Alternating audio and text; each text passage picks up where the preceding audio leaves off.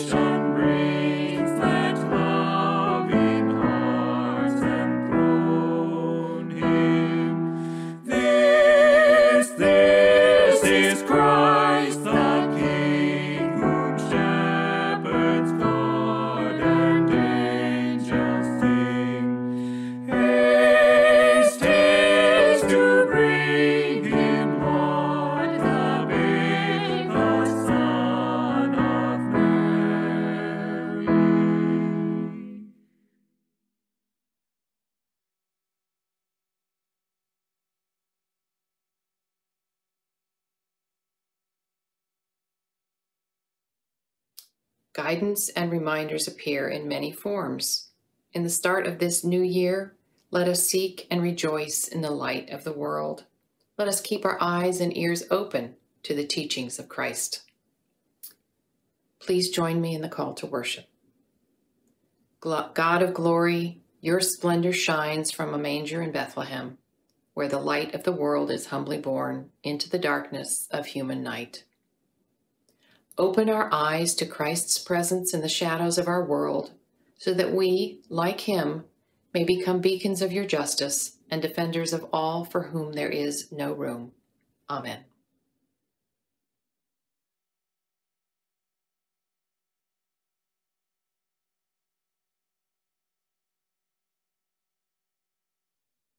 Please join me in the prayer of confession. Praise is our cry, O Holy One of Israel, for you have come among us and borne our burdens. Give us open hearts that we might embrace our suffering sisters and brothers and welcome Jesus in the hospitality we show to exiles. Amen. Let us take a moment of silent reflection.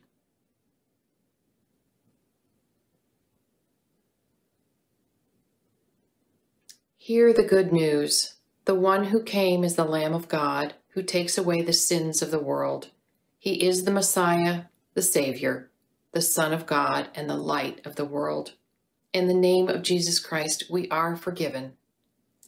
In the name of Jesus Christ, we are forgiven. Thanks be to God. Amen and amen.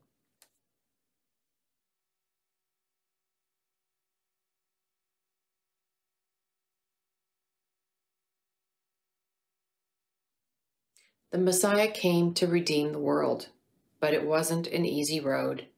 Traveling and exile came next. Joseph continued to receive guidance from an angel.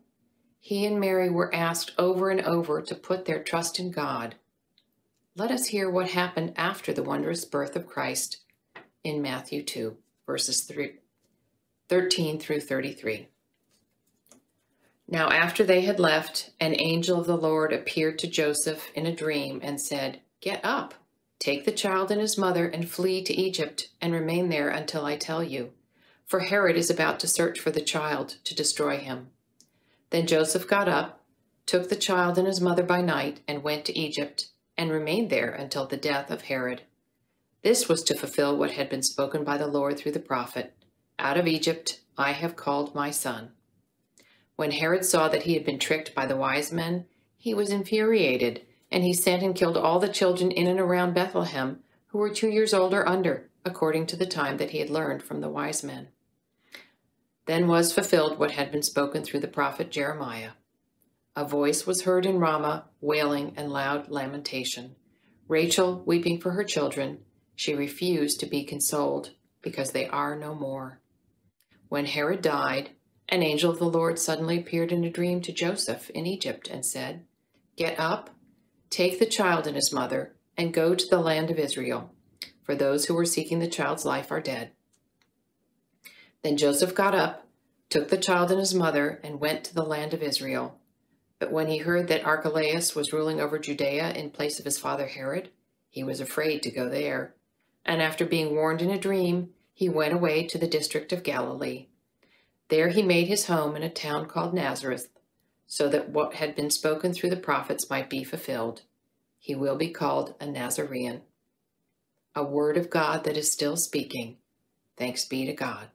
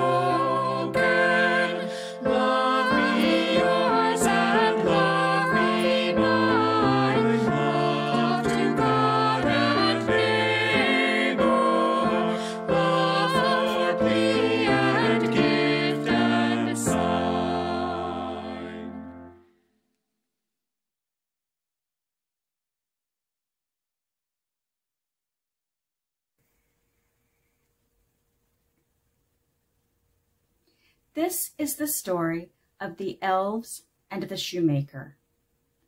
There was once a shoemaker who, through no fault of his own, had become so poor that at last he had only leather enough left for one pair of shoes. At evening he cut out the shoes which he intended to begin upon the next morning, and since he had good conscience, he lay down quietly, said his prayers, and fell asleep. In the morning, when he had said his prayers and was preparing to sit down to work, he found the pair of shoes standing finished on his table. He was amazed and could not understand it in the least. He took the shoes in his hand to examine them more closely. They were so neatly sewn that not a stitch was out of place, and were as good as the work of a master hand.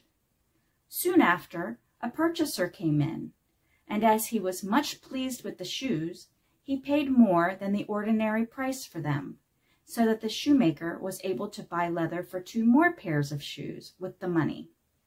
He cut them out in the evening, and next day, with fresh courage, was about to go to work. But he had no need to, for when he got up, the shoes were finished, and buyers were not lacking. These gave him so much money that he was able to buy leather for 4 pairs of shoes. Early next morning he found the 4 pairs finished, and so it went on. What he cut out at evening was finished in the morning, so that he was soon again in comfortable circumstances, and became a well-to-do man. Now it happened one evening, not long before Christmas, when he had cut out some shoes as usual, that he said to his wife, How would it be if we were to sit up tonight and see who it is that lends us such a helping hand? The wife agreed, lit a candle, and they hid themselves in the corner of the room behind the clothes that were hanging there. At midnight came 2 little naked men who sat down at the shoemaker's table, took out the cut-up work, and began with their tiny fingers to stitch, sew, and hammer so neatly and quickly that the shoemaker could not believe his eyes. They did not stop till everything was quite finished and stood complete on the table. Then they ran swiftly away. The next day the wife said, "The little men have made us rich, and we ought to show our gratitude. They were running about with nothing on, and must freeze with cold. Now I will make them little shirts, coats, waistcoats, and hose, and will even knit them a pair of stockings, and you shall make them each a pair of shoes." The husband agreed, and at evening, when they had everything ready, they laid out the presents on the table and hid themselves to see how the little men would behave. At midnight they came skipping in and were about to set to work, but instead of the leather ready cut out, they found the charming little clothes. At first they were surprised, then excessively delighted. With the greatest speed they put on and smoothed down the pretty clothes, singing, "Now we're boys so fine and neat, why cobble more for others' feet?" Then they hopped and danced about, and leapt over chairs and tables and out the door. Henceforward they came back no more, but the shoemaker fared well as long as he lived, and had good luck in all his undertakings. The end.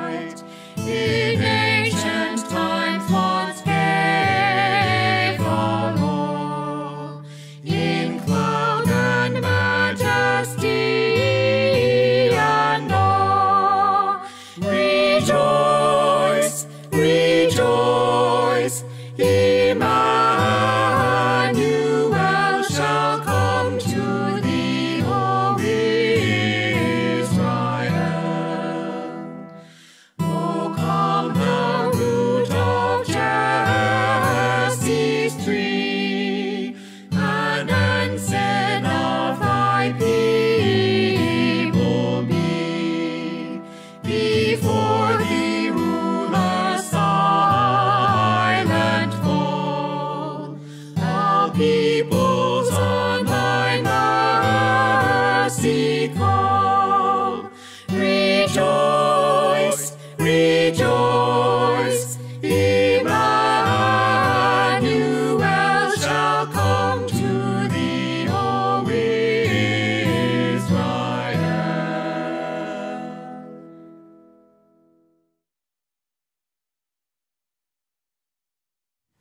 The Boy with the Box by Mary Griggs Van Voorhees. It was an ideal Christmas day. The sun shone brightly, but the air was crisp and cold, and snow and ice lay sparkling everywhere. A light wind the night before had swept the blue ice-bound river clean of snow, and by afternoon the broad bend near Craytonsville was fairly alive with skaters. Tom Reynolds moved in and out among the happy throng with swift, easy strokes, his cap on the back of his curly head and his brown eyes shining with excitement. Now and again, he glanced down with pride at the new skates that twinkled beneath his feet. Jolly Ramblers, sure enough. Ever since Ralph Evans had remarked with a tantalizing toss of his handsome head that no fellow would try to skate on anything but Jolly Ramblers, Tom had yearned with an inexpressible longing for a pair of those wonderful skates.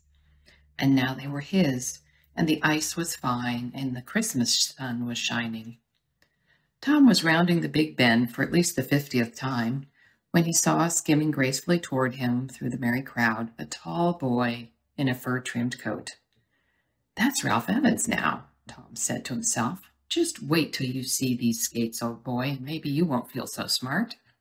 And with slow, cautious strokes, he made his way through laughing boys and girls to a place just in front of the tall skater, coming toward him down the river. When Ralph was almost upon him, Tom paused and in conspicuous silence looked down at his shining skates. "Hello," said Ralph good-naturedly, seizing Tom's arm and swinging him around. Then, taking in the situation with a careless glance, he added, "Got a new pair of skates for Christmas?" "Jolly Ramblers," said Tom impressively, "the best Jolly Ramblers in the market." Ralph was a full head taller, but Tom delivered himself of this speech with his head held high, and he felt every inch as tall as the boy in front of him. If Ralph was impressed, he failed to show it, as he said carelessly, "Pretty good little skates those are, the Jolly Ramblers." "You said no game fellow would use any other make," said Tom hotly. "Oh, but that was nearly a year ago," said Ralph. "I got a new pair of skates for Christmas, too," he added. "Clubhouse skates. Something new in the market just this season. Just look at the curve of these skates, will you?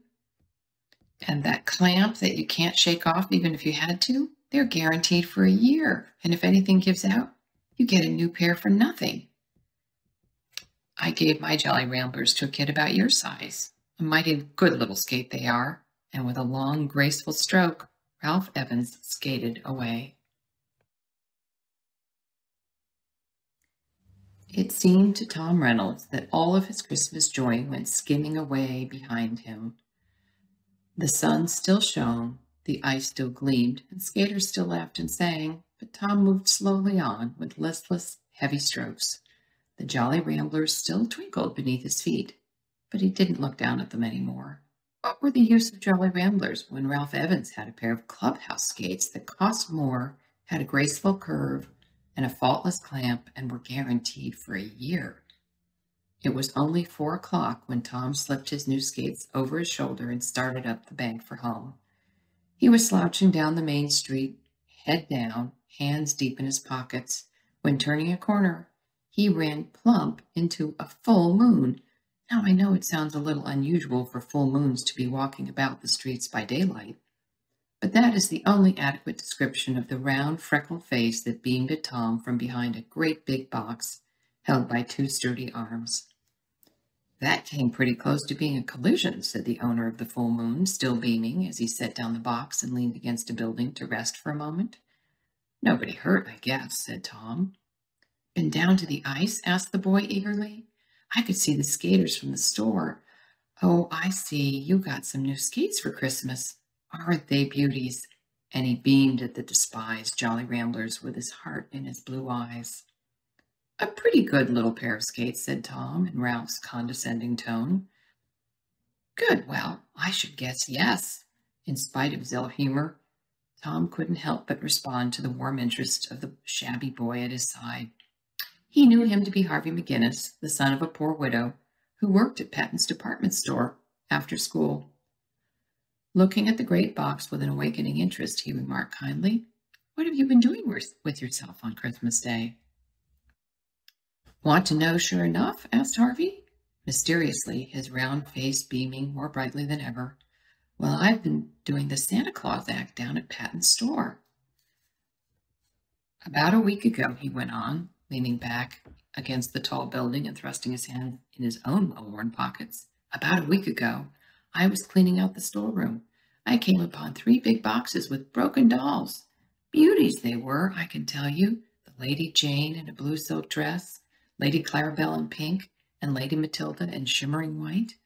Nothing wrong with them either, only broken rubber bands that holds their joints in place and keeps their heads from rolling around. They could be fixed in no time, I said to myself. And what a prize they'd be for the kids for sure.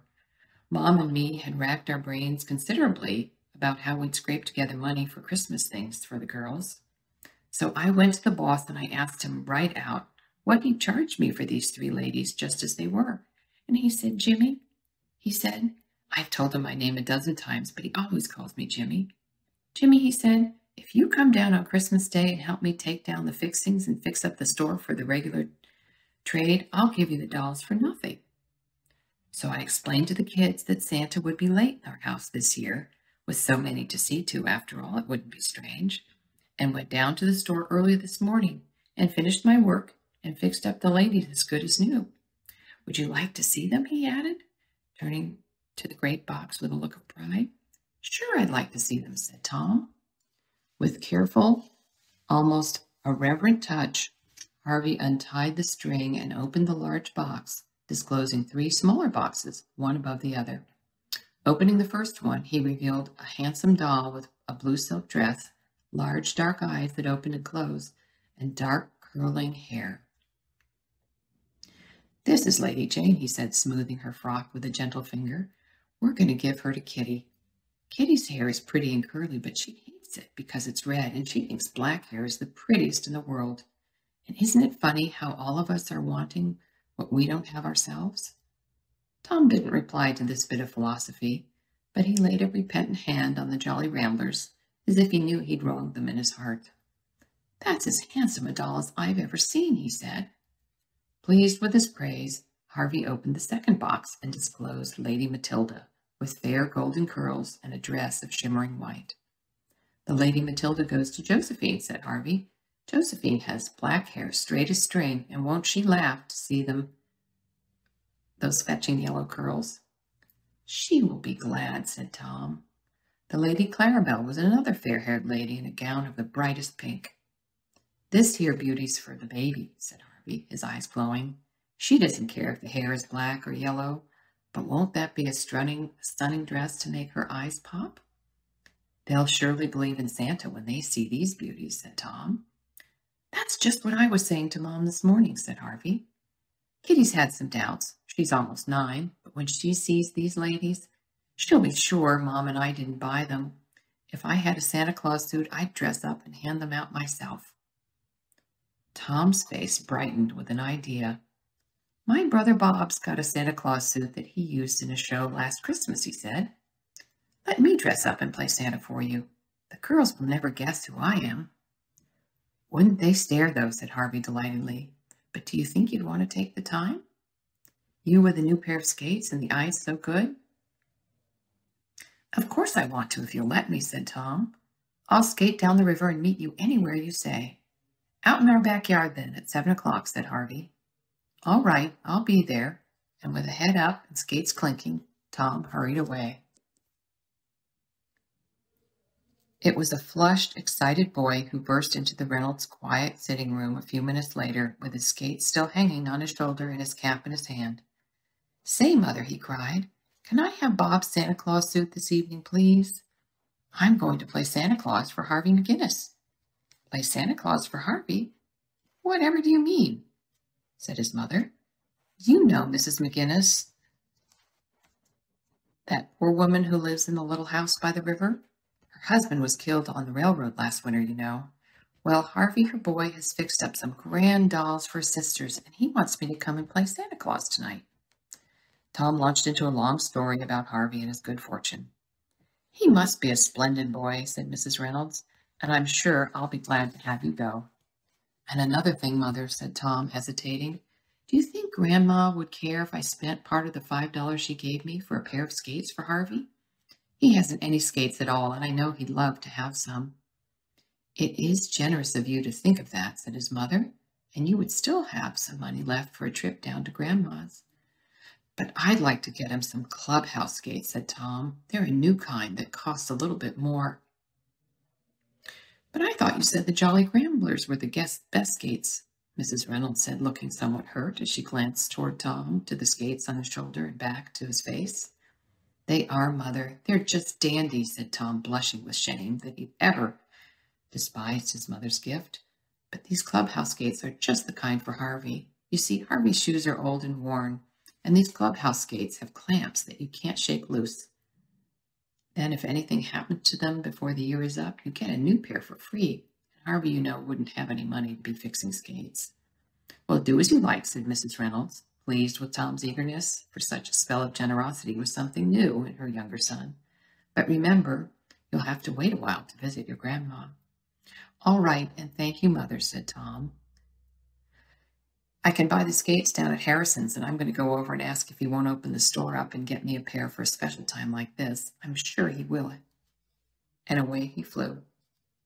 That evening at 7, as the moon was rising over the hills, a short, portly Santa Claus stepped out of the dry reeds by the riverbank and walked with wonderfully nimble feet right into the McGinnis's little backyard. As he neared the porch, a dark figure rose to greet him, one hand held up in warning, the other holding at an arm's length a bulky grain sack full to the brim. "Here's your pack, Santa," he whispered gleefully. "They're all waiting in the front room. I'll slip in the back way while you go around the front and give a good thump at the front door. Mom will let you in." Trembling with eagerness, Tom tiptoed around the house and managed to slip an oblong package into the capacious depths of the big sack as he did so. Thump, thump! How his knock echoed in the frosty air. The door swung wide, and Mrs. McGinnis stood before him. "Good evening, Santa. Come right in," she said. The room was small and bare, but wonderfully gay with pine and bits of red and green crepe paper, saved from the fixings at the store. And on a large bed in the corner sat 3 little girls, Kitty with her bright curls bobbing, Josephine with her black braids, and the baby with blue eyes that twinkled and shone just like Harvey's. The fine speech that Tom had been saying to himself for the past 2 hours seemed to vanish into thin air before this excited little audience. But in a faltering, stammering tone, which everyone was too excited to notice, he managed to say something about Merry Christmas and good children, and then proceeded to open the magic sack. "Miss Kitty McGinnis," he called out in a deep, gruff tone. Kitty took the box he offered with shy embarrassment, drew back the lid, and gave a cry of amazement. "A doll! Oh, the loveliest doll that ever was!" she cried. Then, turning to her brother, she whispered as softly as she could, "Oh, Harvey, I'm afraid you paid too much." "Oh, go on," said Harvey, his face more like a full moon than ever. "Don't you know that Santa can do whatever he wants?" The other dolls were received with raptures, Josephine stroking the golden curls of Lady Matilda with wondering fingers, and the baby dancing around and around, waving the pink-robed Lady Clarabelle above her head. "Mr. Harvey McGinnis," came the gruff tones of Santa Claus, and Harvey smiled over to his mother as he drew out a pair of stout cloth gloves. "Mrs. McGinnis," and that good lady smiled as she shook out a dainty white apron with an embroidery ruffle. "I reckon Santa wanted you to wear that of a Sunday afternoon," said Harvey awkwardly. "And I'll be proud to do it," said his mother. Little sacks of candy were next produced. Everyone settled down to enjoy it, thinking the bottom of the big sack must have been reached, when Santa called out in tones that trembled beneath the gruffness, "Another package for Mr. Harvey McGinnis." "For me? What? Why?" said Harvey, taking a heavy oblong bundle. Then, as the sparkling clubhouse skates met his view, his face lit up with a glory that Tom would never forget. That glory lasted but a moment, but then he turned his troubled face toward the bulky old saint. "You never should have done that. These must have cost a lot." "Oh, go on," was a distinctly boyish tone. "Don't you know that Santa can do whatever he wants?" And with a bow, old Santa was gone. A few minutes later, a slender boy with a bundle under his arm was skating swiftly down the shining river in the moonlight. As he rounded the bend, a tall figure in a fur-trimmed coat came skimming slowly toward him, and a voice called out in Ralph Evans' condescending tones, "Well, how are those jolly ramblers doing tonight?" But the answer this time was clear and glad and triumphant. "The best in the world," said Tom. "And isn't this the glorious night for skating?" The end.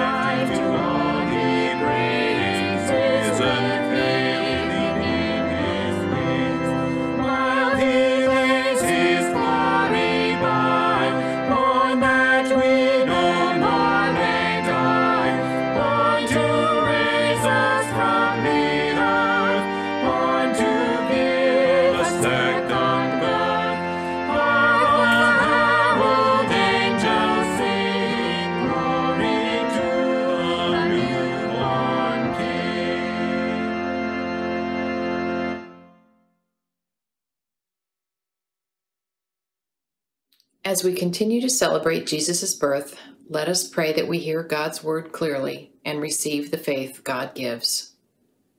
Remember to place any joys or concerns in the chat so that we can lift them up as a body of Christ.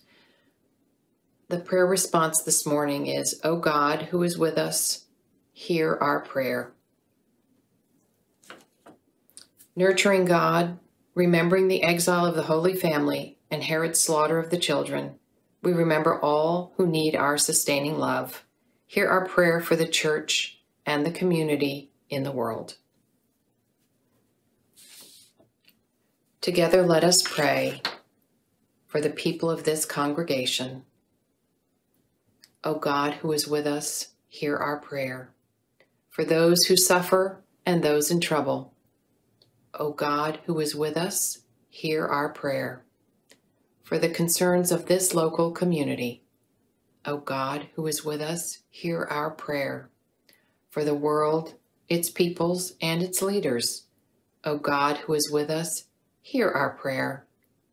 For the earth you have given to our care, O God, who is with us, hear our prayer.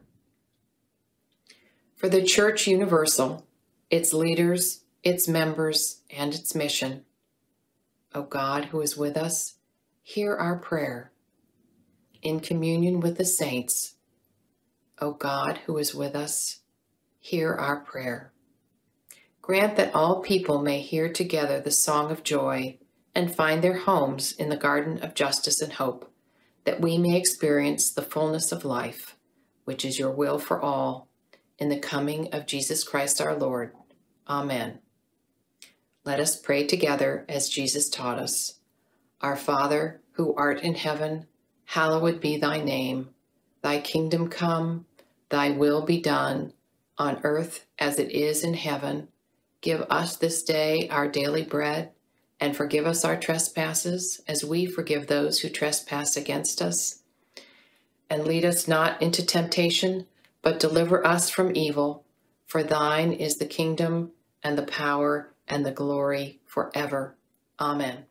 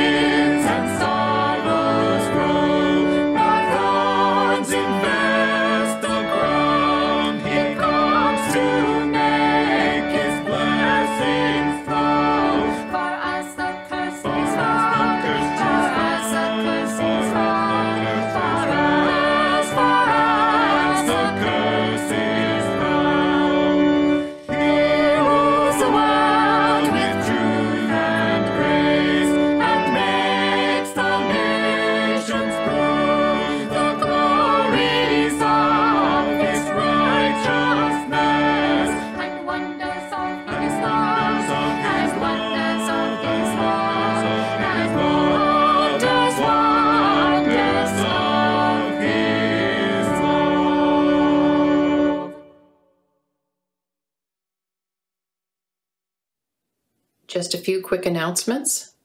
We're back to our usual 8:30 virtual and 10 a.m. in person starting January 8th. And the topic of focus will be remembering our baptism.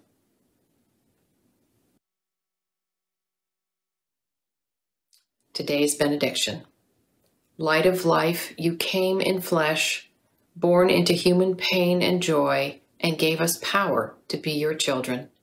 Grant us faith, O Christ, to see your presence among us, so that all of creation may sing new songs of gladness and walk in the way of peace. Amen. Have a wonderful week. Bless you.